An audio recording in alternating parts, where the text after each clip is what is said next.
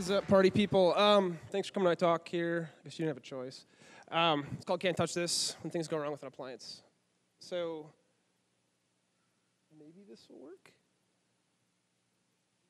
I don't know. There we go. Okay, so this is me. I consider myself an okay developer, an okay systems guy, jack of all trades. I'm working on a beard, like PJ said. I work at GitHub on the enterprise support team. It was weird, like, PJ asked me to come and speak, and I was like, oh, God, I'm not really a developer. I'm not going to have a bunch of, like, cool Ruby stuff to talk about. So forgive me, but I'm going to talk about something that's interesting to me, and that's supporting something that we can't touch. The other thing, too, was, like, PJ, when I was telling him I was going to name this talk Can't Touch This, he's like, oh, dude, got to get hammer pants and all this stuff. And I was like, all right. And I looked on eBay, and they're really expensive, and they don't make them anymore, and they have, like, Zubas, and those are lame. But I did find some sweet pictures of hammer pants, like this one. That would be me. It doesn't look very good. I personally, actually, hold on. All right, there we go. So like that's Vanilla Ice on the other side with like the America one. I thought that was way cooler than hammer pants. But you can also see what PJ would look like. I think he has a little beard under there. I just pasted him on top of my head. So you can also tell I should add Photoshop Grandmaster as my skill list. All right, so yeah, this talk is about how we make GitHub Enterprise customers happy when shit goes south. I hope you like it. It's not really about that, though. It's really about how we get big around a big problem, and it is that we can't touch this. But this is the appliance, and by the appliance, I mean it's an extremely complicated appliance with users that come to us asking for help and expect to talk to experts in everything and anything, but there is no such person. Oh no. It's just catching up. And we've tried to find these people. They don't exist anywhere at GitHub. So I work in support. What is that? Like, it's a little different than you're kind of used to, I would imagine. It's not Ancient Aliens. And it's not like, like I was playing like Diablo 3 and some guy hacked my account and like I couldn't get in and I was like, oh, Blizzard help, and like Demon Slayer, Princess, Fairy 49 help me out and like recover my account. Like we don't really do that stuff. It's actually really cool support. It's kind of like this. Like I don't know if you watch True Detective, but it's like that, right? We wear suits, we do awesome stuff. We usually have like this big problem and we have to go through all this forensic evidence and like piece it together. And I'm the guy who drew a beard on there with my Photoshop skills. It's pretty awesome. And yeah, I had to have the sunglasses too. I made this GIF myself. So a little background about GitHub Enterprise, right? You can't touch it. It's an appliance. It's an OVA that's imported into VMware. We also support VirtualBox, unfortunately. An OVA is really an open virtualization appliance.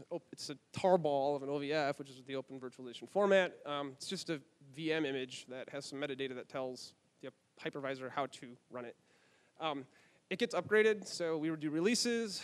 You upload this package file. It's really just a bunch of .debs, and then Chef goes and installs them all, runs like database migrations, that kind of thing to get it updated. And it contains all of GitHub, gist, pages, and then some super secret special sauce for like enterprise customers. We'll talk about that in a little bit. All right, so the whole thing though is like goes and it runs on one VM, and like we say, oh, you can do it with like 2 cores and 8 gigs of RAM, right? And like if you think about it, like that's a lot of stuff on like one VM that is like maybe like a mid-tier like instance you get on AWS. So obviously like it's not always perfect, but it works surprisingly well. For most customers, like if you have like 50 developers, like it's kind of amazing how this one little VM running all this different stuff works really well. But it is software, and some guy named Jason, I'm sure said this. There's a guy on our team named Jason, and I was like, I'm sure he said this at one point, so I'll just credit him with this. I mean, like it breaks, and people do stuff with it you don't intend, and like we say, oh, you can run it on this one VM with 8 gigs of RAM, and it's not going to scale to everybody. Like 50 developers like will have a CI server. They'll have like a Jenkins server, and it can pull it, and it's fine, and it's probably okay, and they're not going to hit a lot of issues. But if you're like GE and you've got like 20,000 developers or something, Yeah, you're not going to have like a CI server. You're going to have CI infrastructure. And that means like you're going to have polling and clones and checkouts and stuff all the time, tons of I/O, tons of users. In fact, at that scale, it's like your CI is probably generating more traffic than your users are because of all of the crazy stuff it's doing. Beyond that, people do crazy stuff. I mean, people set up weird cron jobs on their machines to go and like do all this polling. GitHub.com has all kinds of rate limiting that happens, but like that's not included here, right? Because we don't want to like rate limit people that are paying to have our stuff running on their own infrastructure and have control over it. So things happen, stuff breaks. And we can't use like New Relic. We can't use Honey Badger. All like the stuff that you use to like maintain your app and diagnose issues, we don't get any of that because this stuff is running behind a firewall and they don't let us touch it. Which brings us back to this guy. The other thing besides not touching stuff that he does is he's too legit to quit, which is always good. And that's what we needed to be, right? We decided we needed to engineer something around this to help us at least get some context and try to actually help these people. And just like anything, we took the most simple, straightforward thing we could do. The one thing, though, when I do say we can't touch this, like customers can SSH to their appliance. They can go, they don't get root access, but they can go and they can SSH as an admin user, which is unprivileged, but it lets them do basic stuff. They can use free, df, top, that kind of thing. There's some scripts they can run to do all kinds of maintenance. They can mess around with the repos using Git, so they can run Git GC and Git FSCK and that kind of stuff. But they can't like mount some arbitrary volume on the appliance. But they can do other stuff. I mean, for instance, if they need to reindex Elasticsearch, they can do that from the command line. They can install root CA certs and that kind of stuff. So yeah, it's important for them. So the first thing that we decided we need to do whenever somebody comes to us and is like, their hair's on fire, and they're like, oh my God, help. Like, we need to have some kind of context. So what we do is we have them generate a diagnostics file. The diagnostics file is just a text file, and they click a button in the UI, and it's like, here's this file. Or they can go over the command line and run a command and get it. It contains just like everything you would need, like if you actually needed to get context on this appliance, like everything you need. So things like the release they're running, SHAs of like what packages were installed, disk usage, connectivity tests, like GitHub Enterprise lets you connect to all these different authentication, different types of authentication. So like LDAP is huge. Like if anybody works in Enterprise, you probably sit on LDAP or CAS or something like that. You can use all that, and all of the configuration for that does show up here, and we also check to make sure there's connectivity. It's super important. A lot of the problems we end up seeing are directly related to this kind of stuff. You also get some stuff like your PS output, so you can actually see what's running, when things started, all that kind of stuff. The big thing, though, with this file is because this is like the first, like we need this. Like this isn't something that we can't, it's very hard to do anything without having this, right? It has to be reliable. It's really simple, right? We wanted to do something simple. It's all just bash. It doesn't require like anything to actually be running on the VM. If something isn't running, it fails gracefully. We designed for that. And if something isn't, like if the GitHub app isn't working, like we'll know that just from looking at this, which is really helpful. There are some things though that like it will go, like it'll go and pull rescue and that kind of stuff. So if rescue isn't working, obviously it'll just say that. Here's kind of an example of what some of it looks like. It's kind of hard to read. But like here we're just looking at some of the disk information, so we can just see like disk usage, inode usage, that kind of stuff. The file system like setup is static, so like if it's not looking like that, we know somebody's messed around. All this kind of stuff. Again, here's some of the connectivity tests. So we're checking DNS, SMTP, all that kind of stuff. What's interesting too is this relies, when you have your own web app, like maybe you kind of control all these other parts. So like you kind of, we can't plan that like whoever they're using to send email is going to be reliable, right? We have to actually assume that it's going to probably suck. And this checks all that. One other interesting bit about this too is the Git that is used is like a fork of Git. It's GitHub Git. It has some special sauce. So it actually will send out metrics to a collector called Gitmon. And git mod will stuff everything in here too. So we can actually go through and see like what operations are happening. It also helps you kind of determine like repositories that are problem children. Usually it's all related to I/O. Here's like another end of it. It's kind of long. Like I was saying, like a lot of problems are exposed just by looking at this one file that's like 3 pages long. For instance, we have people that say, okay, yeah, I'm getting random timeouts in our app. And it's like, if you look at this and you see that they're consuming all of their memory, they're using the bare minimum, 8 gigabytes, and it's all consumed, like all their swap is consumed, or a lot of swap is consumed, that's generally the problem. Same thing, I mean, like I mentioned, LDAP. If it's like, we can't ping your LDAP server, well, you're not going to be able to log in. The big brother to this is called a support bundle. So, like, looking at this file is fine and dandy for like determining that there is a problem, but if you have something where it's just like random, I'm getting a 500 adding an SSH key or something, right? Like, this file is not going to actually probably help you too much. It doesn't sound like a resource problem. It doesn't sound like something's not running. There's just a problem somewhere. So, obviously, we got to look at the logs. And they're kind of important. The bundle gives you those, right? It basically gives you all of our log. It also includes a bunch of other logs that you want to look at, like your Rails log, Unicorn logs, all that stuff. It also includes stuff like the user histories. User histories are not necessarily a log, I would consider them, and they're kind of easy to fake, but it's helpful anyway. We also include DNA.json since Chef is behind the whole thing, and those Chef logs. The one cool thing there that does get thrown in here is an exceptions log. So there's a library called failbot that we use, and all exceptions get centrally logged to this log. So across all the Ruby applications, everything gets funneled in here as JSON, and then we get it. It sucks to grep through this huge file sometimes because JSON can look, I don't know, like grepping through a huge bunch of JSON that's unformatted is not fun. But we tried to fix that later on. The other interesting log is the authentication log. So like there's auth log, so you can see all the SSH connections that come in. But this one logs all the interaction for all the different authentication adapters that there are. So like if you're doing LDAP, right, there's a whole bunch of different queries that go back and forth. So we go and we pull the LDAP server and we say, hey, does this user exist? Yeah, okay, here's the credentials, logged in. Okay, what groups are they in? All that kind of stuff. All that back and forth gets logged, and it's really helpful for us to help.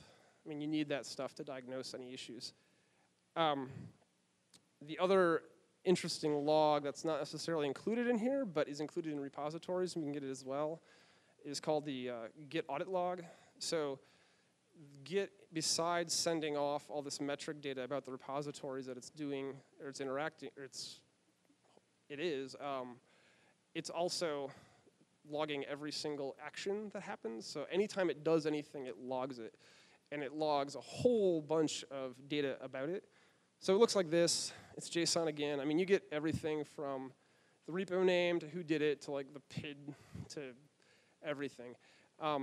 This isn't something that normally needs to be looked at a ton, but sometimes you can get situations where it'll be unclear, like some repo will get weird or a commit will look different or something. This is like the absolute truth of what happened in chronological order to the repo, and it's super helpful. So lastly, the other part that gets thrown in here is there's collectd running, so it collects all kinds of resource metrics. This isn't necessarily for the customers, so it's not like there's a bunch of pretty PNGs that get thrown in here, but we get the raw data out of it. Customers can send collectd off to their own collectd server and monitor it that way, but I don't think most of them do. You can use SNMP and that kind of thing, and I think most tend to use that. But it's helpful for us, and we'll get to kind of how it's used later. It's generated just like a diagnostics file. So click a button, SSH, run a command. It's just a huge tarball with all this stuff in it, but it can totally suck. Like 50 developers is fine. Like you're going to get like a 50 megabyte tarball, and like that's easy enough to work with. But with those 8,000, 20,000 developers, this thing will be like gigabytes, right? And then it's like, the problem is, one, generating it's going to create a lot of I/O, and usually if you're generating this file, there's already a problem. So that sucks. And the other part is like, how do you move this 4 gigabyte file around, right, and get it to us, right? You can't attach it to our ticketing system because it's Zendesk and there's a file size limit. You can't do that. You don't want to email this thing around because it's A, not going to work, and B, like nobody wants the thing holding all of your source code, like the logs for that, to just be sent around, emailed. It's kind of a problem. So again, what would Hammer do? Well, he's too legit to quit. We know that.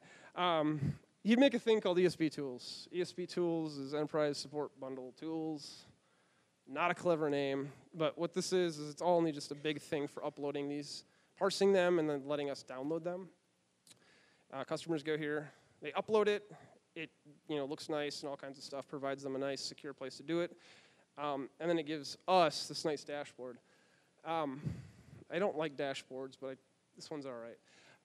You get a bunch of information right off the bat, right? It extracts it, parses it, you get this. One of the cool things that you'll see is there's a diagnostics tab, there's an exceptions tab, which is great because, well, I'm getting ahead of myself here. I'll get to that in a minute. But you also get a tab for the graphs and files, so you can actually go and browse the whole thing in your browser. One of the things about that that's nice is one of our tenets is you want to have a URL to anything, basically. Like if there's something you need to share with somebody, you should be able to reference it via URL. This allows us to do that. If there's a file and there's something in there you want somebody to look at, you can just send them the URL, and they'll be able to look at it without having to download this huge, monstrous tarball. It can totally suck, though, because if you're looking at a 200 megabyte Nginx exceptions log in a browser tab, not so good. So one of the things, too, right, is it scans everything and looks for things that are obviously wrong. Back here, there's these little, like, red triangle thingies. Like, that's stuff that we know is probably a problem, right? These guys, they have a load average of 2.6. They have 2 CPUs. That's not great. I mean, you want to keep that at or below the number of CPUs you have usually. They have the bare minimum for memory, and we can see they're consuming a lot of swap. Like, there's problems, and it's easy. The other thing, too, is let's search it. So I mentioned that exceptions tab and, like, that exceptions log that was all JSON. That all gets sucked into Elasticsearch, and you can query it from there. It's a lot better than trying to grep through it. It also, like I said, allows you to then search for something, find an exception, find a line in an exception, and send a URL to somebody who might know something about it, and they can take a peek without having to actually do anything except open their browser. It also takes those the collect D data, makes pretty graphs. That's about it. Perhaps, though, the best thing it does is allows for remote extraction. So downloading, like, it's fine to look at all this stuff, but you do need to, like, download it and grep through stuff. Like, grepping and whatever is still going to be better in a lot of cases than having to look through it in a web UI. And a lot of us tend to work in places that may not have great internet. So that means, like, Starbucks, or if you have some farm in Australia, like one of the guys does, you have, like, 1 megabit internet. This allows you to SSH somewhere, actually go through, it's already been extracted, and you can do whatever you want with it from the command line. It's super helpful, and it's probably the best feature, the thing that we end up using a lot, and it's super simple and easy. So finally, the other part, right, is it gets thrown into Hubot, and Hubot's just this bot, this chat bot that does a whole bunch of stuff. So he'll, like, deploy stuff, he'll go and, like, build releases and that kind of stuff. He'll do image searches and then, like, waffle bombs when the image search returns something not safe for work. And, like, you got to push it up into the scroll back. So he does a lot of stuff, and he also integrates into a lot of this. So he'll tell us when somebody's uploaded something, and then when it's ready and it's extracted, and that's all you need. You can just copy that out and paste it, and then you'll be able to SSH right in and play around with it. He also goes right into tickets. So we do everything through tickets. He also goes in, tells you somebody uploaded it, puts it in there as a private comment, where to download it. Again, super helpful, because then if somebody's, like, a salesperson has to, like, go and reference this ticket, they actually can go in, see it, and look at the bundle themselves. The other thing, too, is he'll actually go and tell us stuff about tickets. So he'll go and say, hey, somebody opened a ticket that they consider urgent priority. Somebody go look at this. And then, like, we'll reply and, like, put it to a pending state. that means that we're waiting on somebody to tell us something back. Well, he'll go and say when they reply to that too. It's super helpful. But in the end, none of it's rocket science, right? Like, it's all really simple, not that interesting stuff. It's basically just us trying to automate away all this tediousness. But the truth of the matter is you still need to be there sometimes, and you still need to be able to run things on the VM. Like, all this awesome stuff, it doesn't actually get you all the way there. For instance, there was a customer who had this repo that was getting corrupted, and we were like, okay, yeah, and we help them and get it uncorrupted, and it's fixed and dandy. And a week later, the same repo again corrupted, and it was like, all right, that's kind of weird. Pretty sure there's no bugs we know of that are doing this. And then we fixed it. And then, like, the next day. And then it just kept happening. And it got to the point where it was like they would interact with it at all, and it would just corrupt. And it's like, all right, this sounds like silent data corruption. This sucks. And, like, that's super hard to prove, right? They have a SAN connected to it, a bunch of other VMs using it that seem fine. And we're like, all right, well, we had to, the way we went about testing it to try to prove the theory that there was something on their SAN that was bad was, let's make a giant file and just copy it around on your VM. And of course, we had to, like, tell him and walk him through how to do that. Of course, he made the file, checked an MD5 sum of the file, and then moved it and checked the MD5 sum again, and it changed. So obviously, the file had changed. And it happened right away, and we got lucky, but that kind of stuff does need to happen. As far as actually, like, us SSHing to, like, getting a VPN in and, like, SSHing in and all that kind of stuff, it has happened maybe 2 or 3 times, but I honestly can't remember the last time. So that's kind of cool that we haven't actually needed to do that too often. But there's one more part, right? Like, I didn't even get to the most important part. And, like, this slide, right? It talks really about how we have this extremely complicated appliance with users who expect to talk to experts in just about anything and everything, and we can't touch it. And that those people don't exist. Like, it's certainly not me. Like, I consider myself, like, knowing a little bit about a lot of stuff, but not an expert in any of it, right? And even back to this slide, right? Like, on True Detective, HBO is totally like, oh yeah, we gotta have 2 of them so it's interesting and all this stuff. But, like, they're detectives and they have partners because neither of them can do it on their own, right? They need to have somebody else to lean on and to have expertise and all this stuff. Obviously, I'm still Woody because he's way cooler. But they need that, right? The thing that I've found working in support, and I think this is true of just about anybody in technology, is that if you try to be this lone wolf guy who, like, sits in the corner and, like, tries to just bang everything out and be awesome, like, you're gonna fail at it. I've seen a couple different kinds of this person. Like, there's the people who, like, are too afraid to go ask other people for help or to collaborate on something, and there are the people that make people that way. The people who are judgmental and tend to, why are you asking me this stupid problem question? You should know this. Both of these kinds of people, this kind of person is the most toxic person I've ever worked with. And luckily, I haven't had to work with a lot of them. Or when I have, they've been dealt with.